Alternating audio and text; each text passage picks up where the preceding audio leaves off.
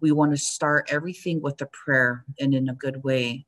Since this project was taken to ceremony and asking ancestors for guidance and for permission, it's always just appropriate to start with a prayer.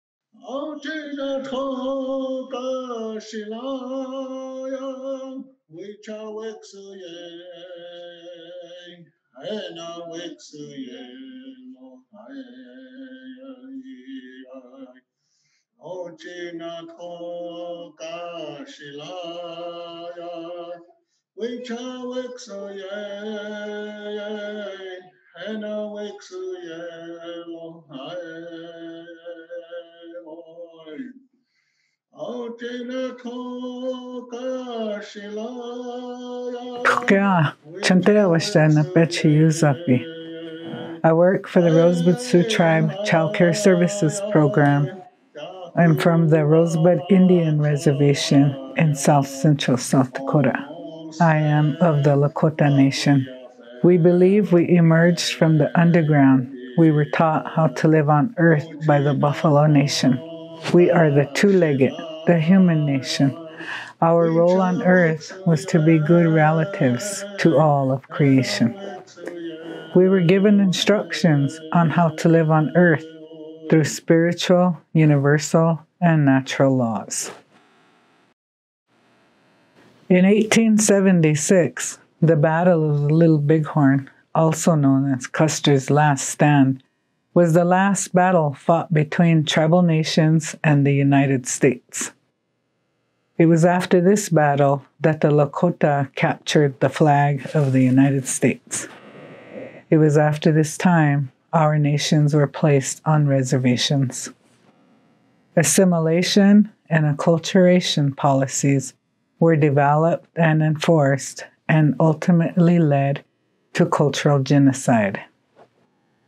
According to our current studies, our children experience violence directly or indirectly at 100%.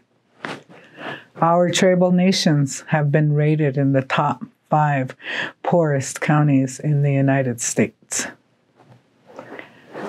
The flags that will fly outside the new facilities will symbolize the time when the language and culture was practiced, a time before colonization. The flags will serve as reminders that we are the Lakota Nation and will continue to teach our children how and what we would have been taught from our relatives. They represent decolonization for our families. Colonization dehumanized us and ultimately set the foundation for the indoctrination of a foreign culture. We are at ground zero in the reestablishment of the next 7 generations. Through the wisdom of our elders, oral history, and interpretations of songs and stories, we are constructing a childcare facility with a cultural education curriculum called Protector of the Sacred.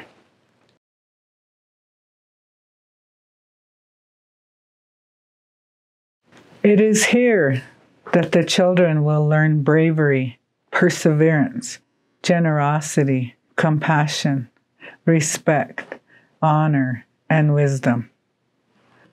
We will teach children the creation story, history, culture, language, and our relationship with the land, water, plants, animals, and all living things.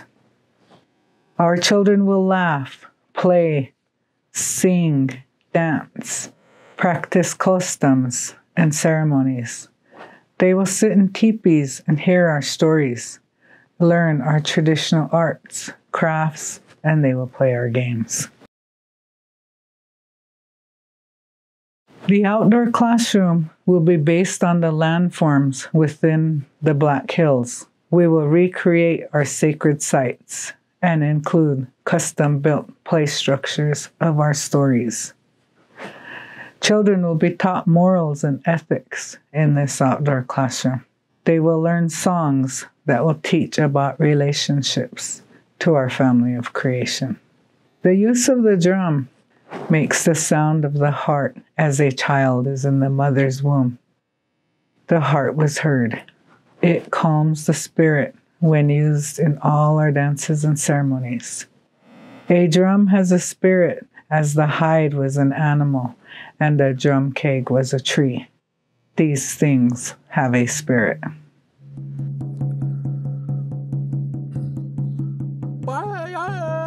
I said this first the day I am seen and see you. The spotted eagle has said this. Eagles are circling. They want to dance for the people. To see an eagle meant something good or positive was coming in the future. To drop a feather meant a relative has crossed over or passed on. All parts of the eagle were used in ceremonies, the making of a relative, Lakota name giving, for Sundance crowns, and to symbolize a buffalo people. An eagle is powerful. If you call upon them, they can mend the family structure.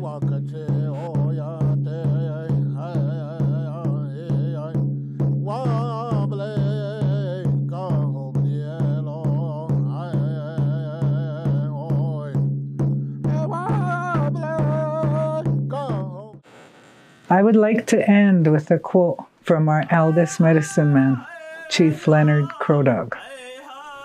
We need to bring respect back to children by teaching parents to value and be vigilant to respect and honor and protect their child. This will be developed through parenting classes for families to learn who they are, where they come from, where they are going, and how to get there. We will begin by taking care of the newborn's placenta. For these kids of the future, children will know where they come from, their parents. By doing this, they will learn. We can do this if we stand together. They will have intuition through their placenta and retain what we will do at this place. They will be interested and they will learn. Creator teaches our kids to know where we come from, mainly the parents. They have to know about our way of life, a vision, a little school, a playground.